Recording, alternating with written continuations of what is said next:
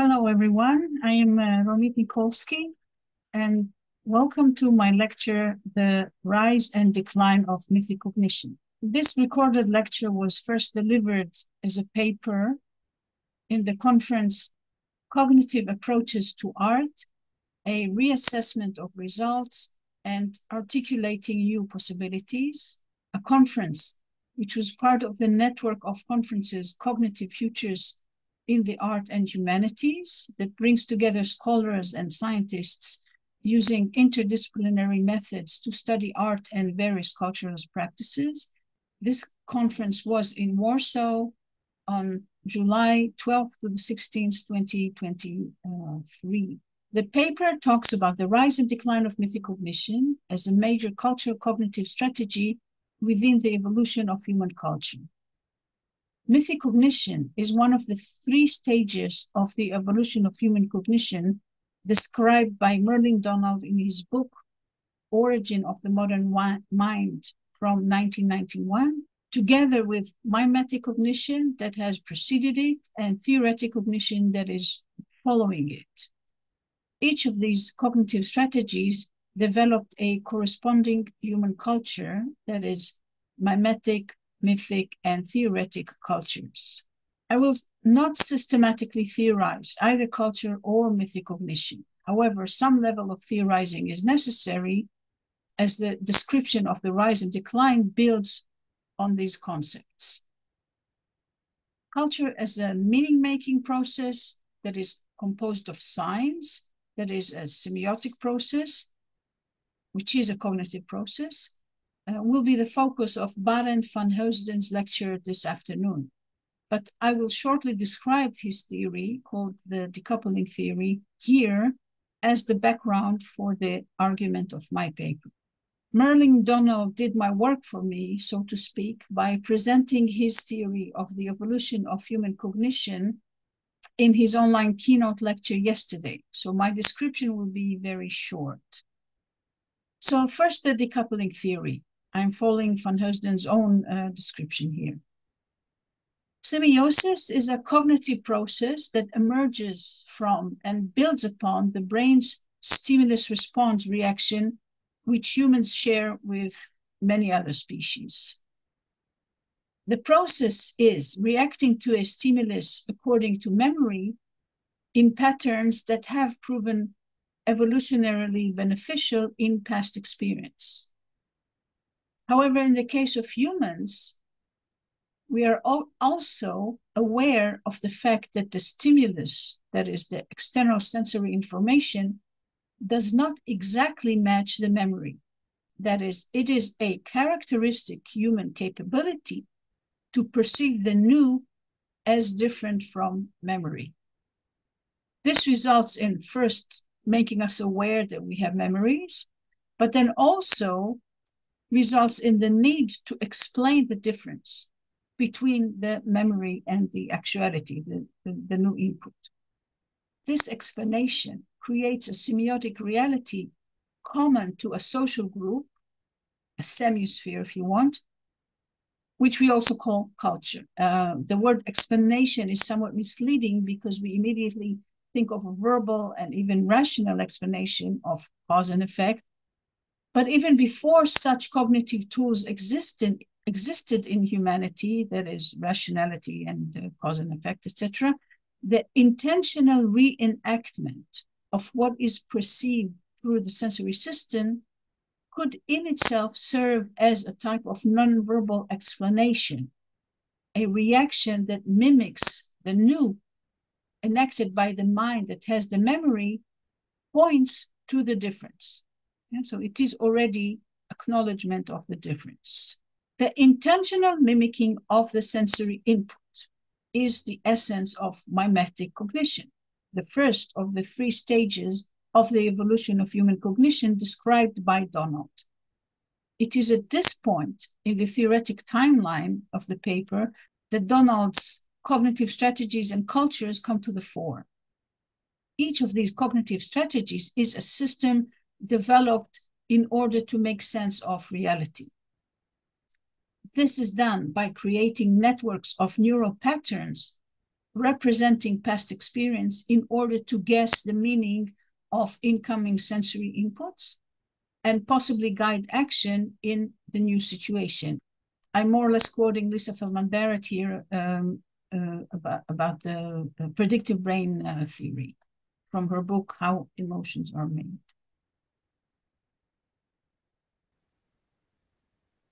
This here is a slide I show my students as a short reminder of Donald's cognitive strategies. What would it look like if one wants to teach someone how to play baseball in each of these cognitive strategies?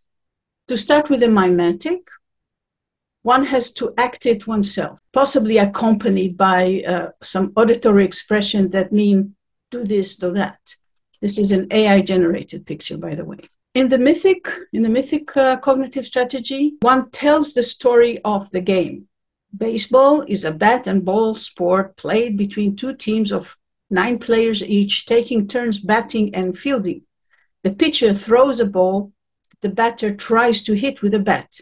The objective of the offensive team, the batting team, is to hit the ball into the field away from the other team's players, allowing its players to run the 4 bases to score a run, etc. I'm quoting Wikipedia here. It is involving intentionality, the interaction between people, and an end result. Or, if you want, a protagonist, a plot, etc. In short, a story. And if we mention Babe Ruth or other legendary players, the story is completely realistic. In the theoretic cognitive strategy, we find schematic expression and categorized knowledge, such as you see here, information which is rational, logical, and also universal. It is thus non-specific and, importantly, impersonal, in not relating to a single accident, that is, historical case or person. I use Donald's categories as analytical concepts to talk about evolution of cultures that I study, primarily moving from the mythic to the theoretic stage. I will focus now on the mythic cognition.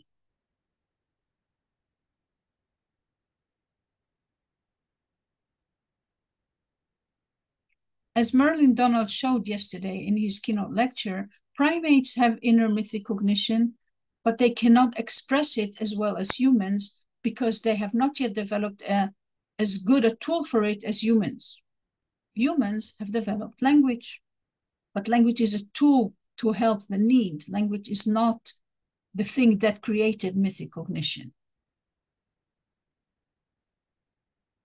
Mythic cognition builds on the kinship environment of social animals, such as primates, or, to be a little simplistic, mythic cognition is a constant state of gossip.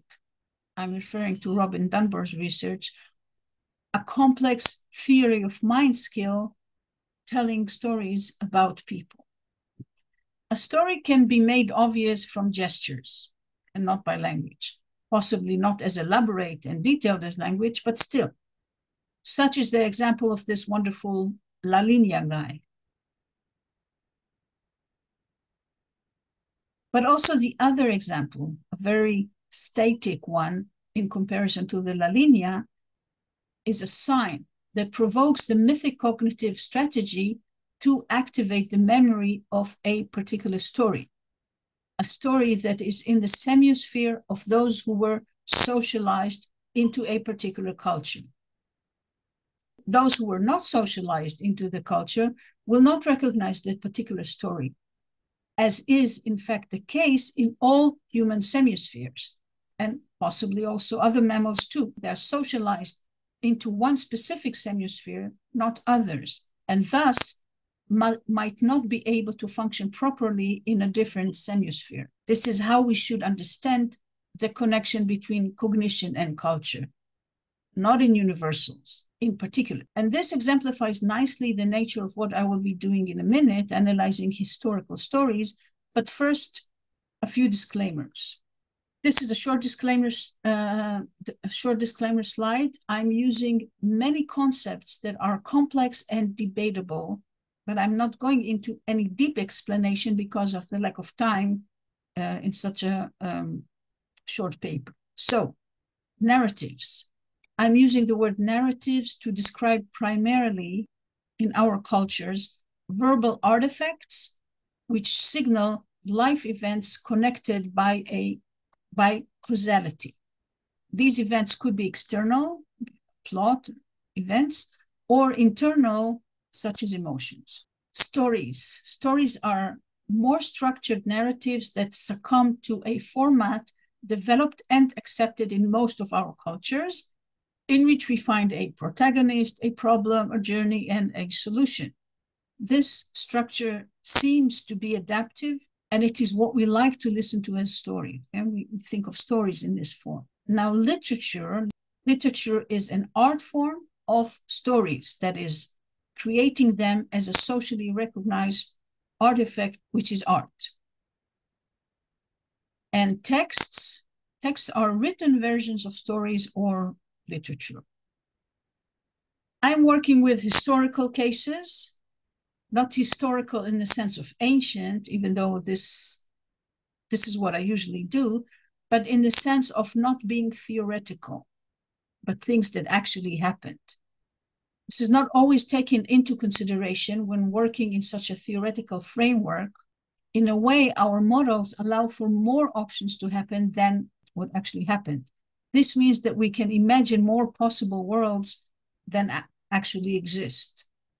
But what actually exists is the only thing that actually exists as far as we know.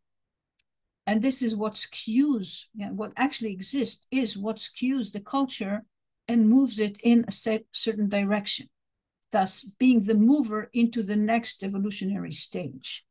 Now, why did one historical phenomena happen and not another?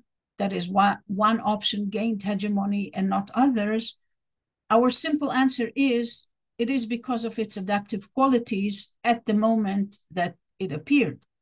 However, what are the adaptive qualities is always a question that is extremely difficult to answer in the context of cultural studies of various kinds, various types of cultural studies. Now, about emotions, the use of language for all of the above, that is narrative, stories, etc., entails personification, as this is built into this tool that we use, that is language. There is a known and studied strong connection between narratives and emotions, and Susan Keene is one of the major scholars in this field. The studies have shown that emotionality has to do with our identification with the characters in the narratives. I believe that the connection between narratives and emotion came about because of the personification that is built into language. A tree fallen could be a non-personal narrative, but when we hear about the birds losing their home, we feel for them. And when the disaster befell one of us, primates, the feeling is even stronger. I will not go into theorizing this, but the emotional impact of stories is important to keep in mind for the analysis later on. When talking about the rise and decline of historical phenomena, we think of such a curve. On the vertical axis, height in the sense of complexity, extensiveness, etc. And in the horizontal axis, the time. In evolution, and cultural evolution included, things don't just disappear all of a sudden when others rise, but phenomena begin to rise while previous ones are still there. So sort of like this. Even further, the declining part is not a complete decline, but it continues to function at a lesser level way into the future of the following phenomena, and in a way supporting the latter, the new phenomena.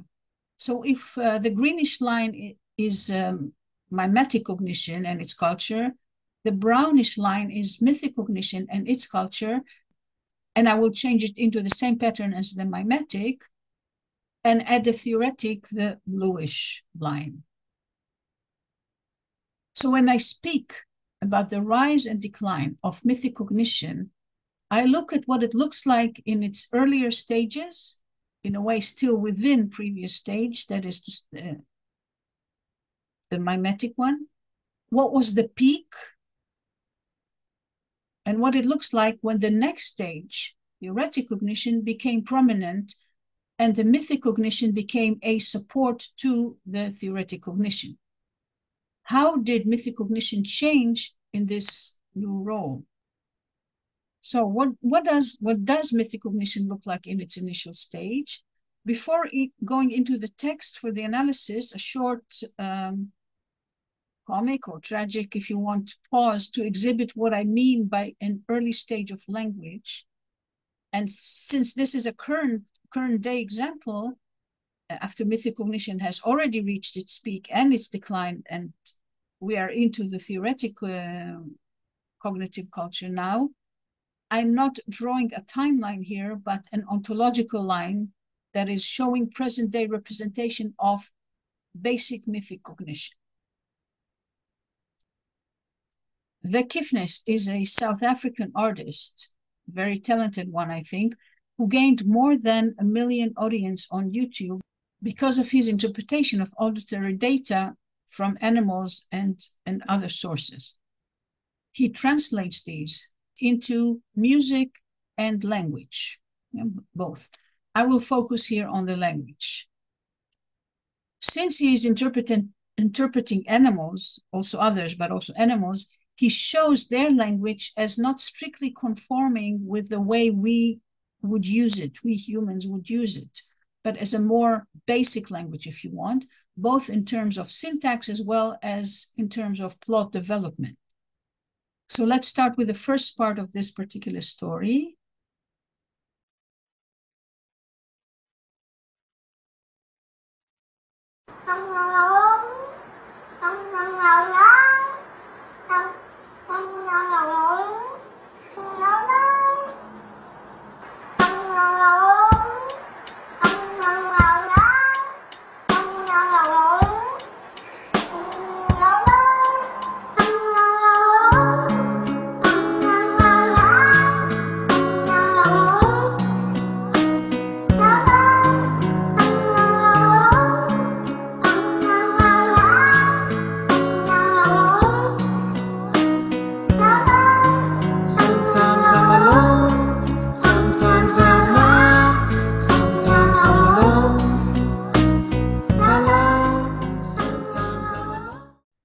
This is very different from the way we expect a human to express a similar idea.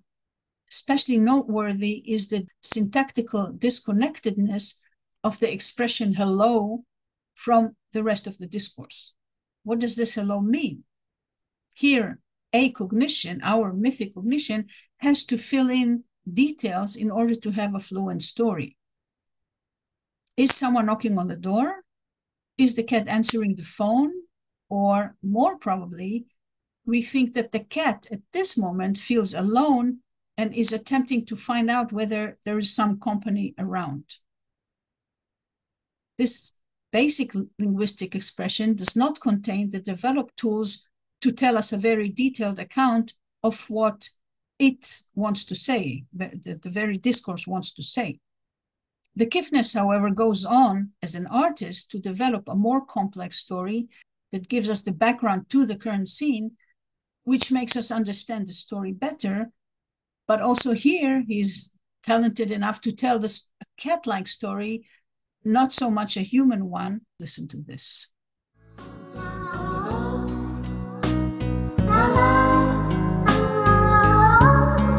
Feels like a yes since he locked me inside. Said he'd be back soon, but I guess he just lied to my face as he walked through the door. I can't take this no more.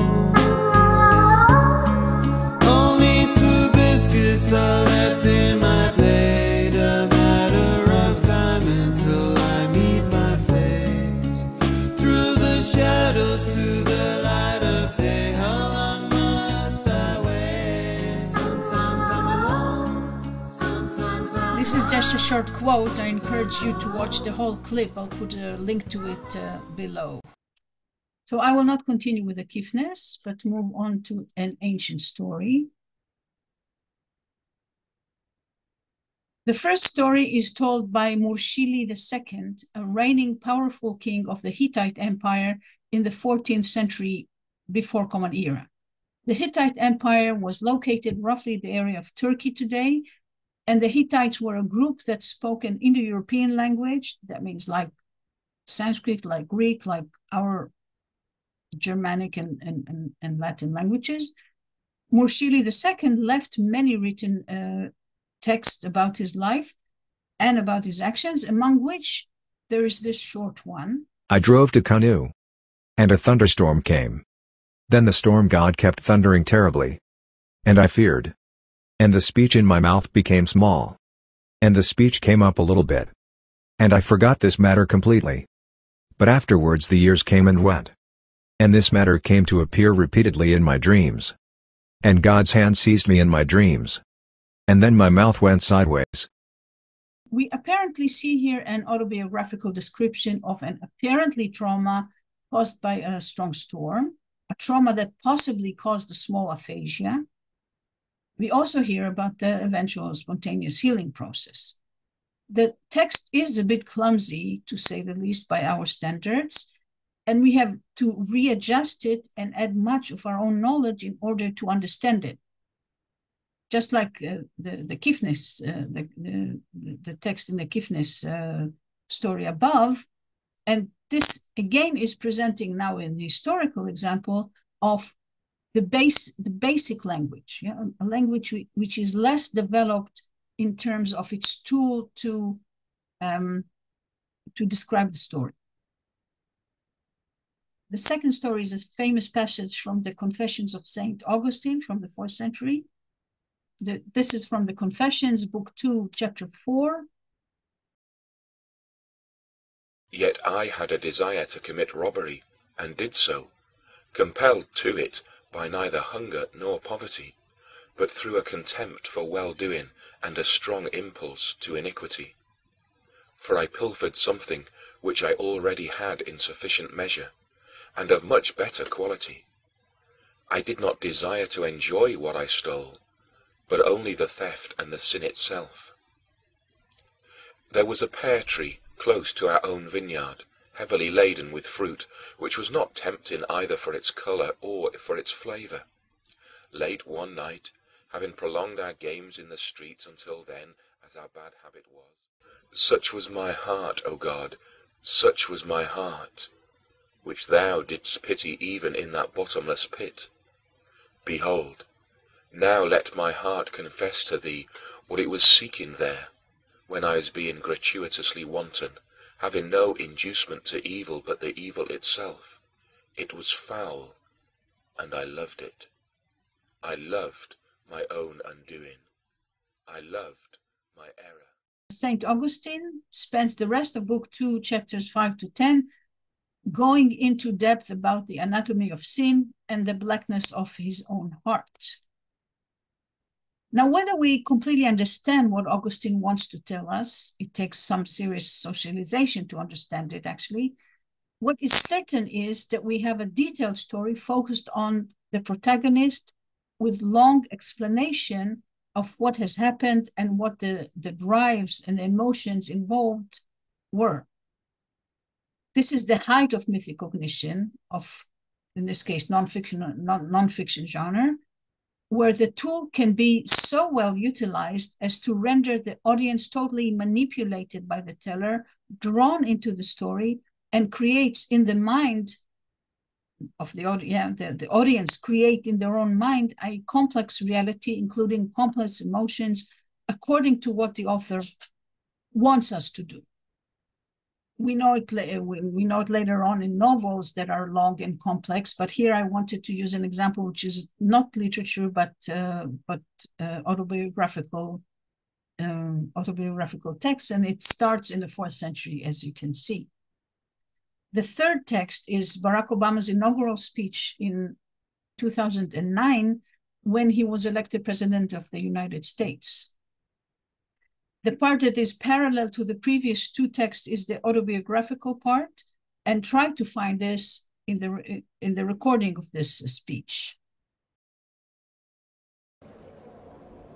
This is the price and the promise of citizenship.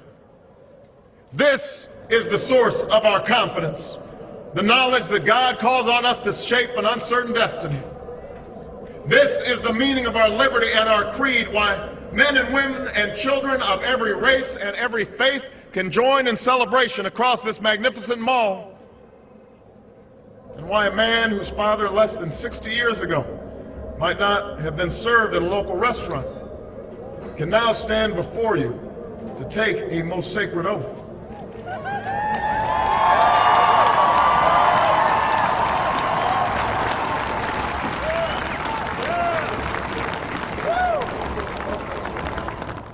The point I want to illustrate here is the following. Barack Obama is a great veteran. At this point in his career, he had to gain the support of all Americans.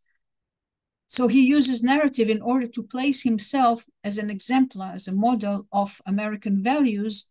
And he does this with the extremely short narrative of about 25 words to invoke the desired story in the mythic cognition of his audience.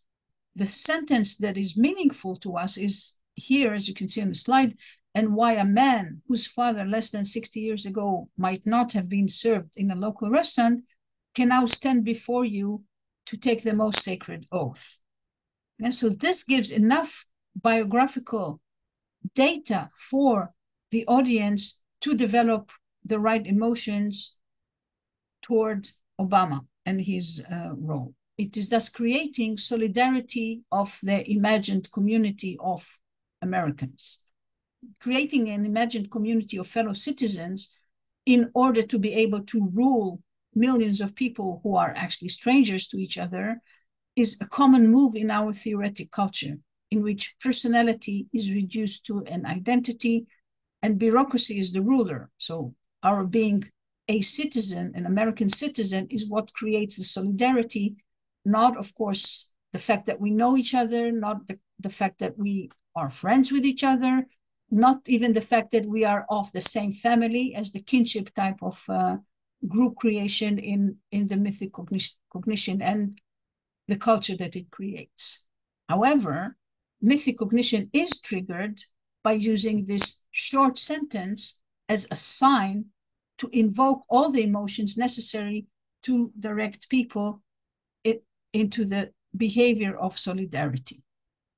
So the story, the narrative, the autobiographical story is again reduced to something very narrow, very undeveloped, which is used as a sign in a whole general system, which is theoretic cognition. We are thus able to cooperate on a scale never seen earlier in our evolution. This is thus the rise, peak, and decline of mythic cognition from a clumsy story to a highly developed, emotionally manipulative narrative into a symbol that triggers the same emotions, but with a very thin text. Thank you very much for listening.